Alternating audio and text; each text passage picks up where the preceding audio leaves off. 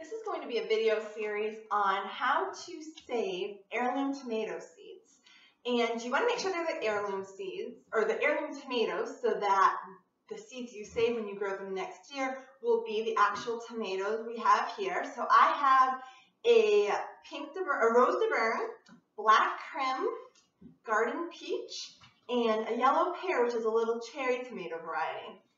Now I'm just going to show you, it's going to be a multi-step process, and this is just day one. This will take a couple of weeks for the whole process to happen with saving the seeds. So I'm just going to open the tomato, and you can see inside that there's all of the flesh and the membranes, and in the membrane is the seeds.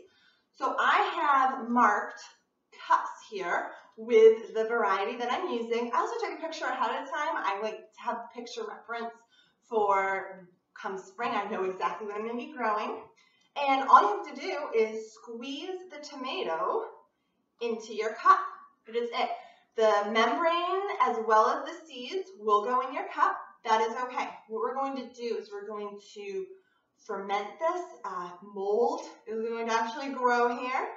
And it's that process that is going to allow the seeds to separate out of the membrane, and we're left with seeds that we can dry and grow next year.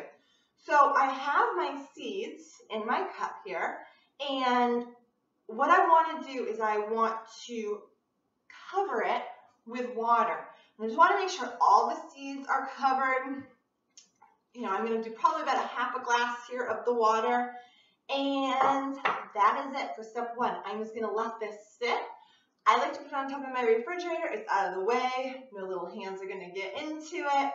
And you want to monitor the water level over the next 10 to 14 days. And you're just going to want to make sure that the seeds stay covered. So if you have a lot of evaporation, just go ahead and pour a little bit more water. Don't pour it out. Let it continue to do its thing.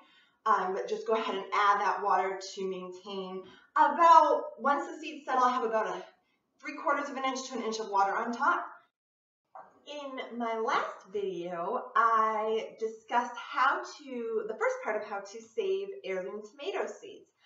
It's been about 2 weeks now, and the molding process has taken place. And like I warned in my last video, it is icky, it is stinky.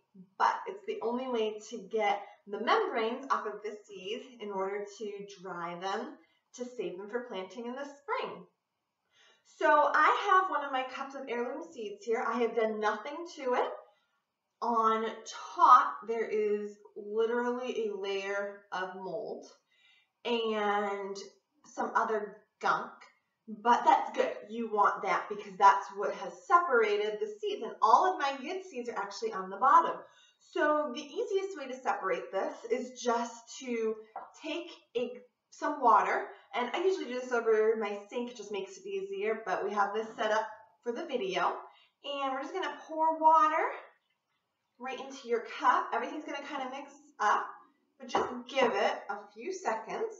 And all your seeds will settle. And any of the mold and the gunk, and also any of your bad seeds, the seeds that are not going to turn into a tomato plant, will kind of float in the top or at least kind of hang out in the water. So now I'm just going to carefully and slowly pour. And I don't want to do this quickly because my goal is to keep all the good seeds at the bottom of my cup, and they're all in there. And now I'm just going to do this process again. I'm going to add more water, kind of swish it around, let the seeds settle.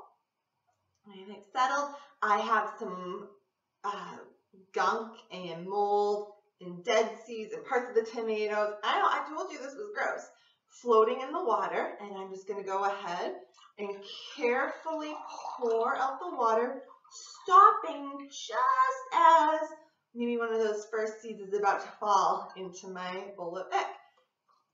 One more time. It should be about 3 rinses. Really gets those seeds perfect. And I'll go ahead and just pour that out. I can leave a little bit of the water in there because I'm now going to put my seeds on a paper plate. It's very important that it's a paper plate because the paper is going to absorb any of the extra moisture to make sure that your seeds dry out properly. And once they're dry, you can put them in an envelope for storage. So I have here my yellow pear variety. I'm going to take my paper plate, which I've already labeled, and I am just going to, actually need my gunk bowl one more time. I'm just going to strain out, and it may be a little easier if I add a little bit more water in with the seeds. I'm going to strain my seeds. I have this handy little sieve. You can use a full-size one. I just like this because, like I said, this is kind of a nasty process, and this can just go in my dishwasher afterwards.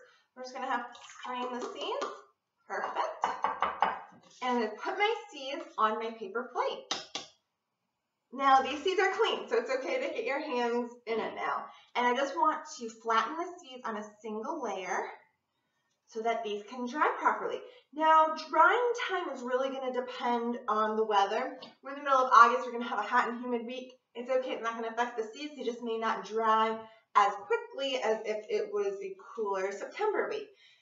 So I'm going to put these in a cool, just normal room. I don't want it in sunlight, but I want it in a darker place. So I'm going to go ahead and put these back on top of my refrigerator, the single layer, and they're going to dry. And when they are completely dried at the touch, the seeds will fall apart. If there's any clusters, you can just kind of rub them apart and they'll fall apart.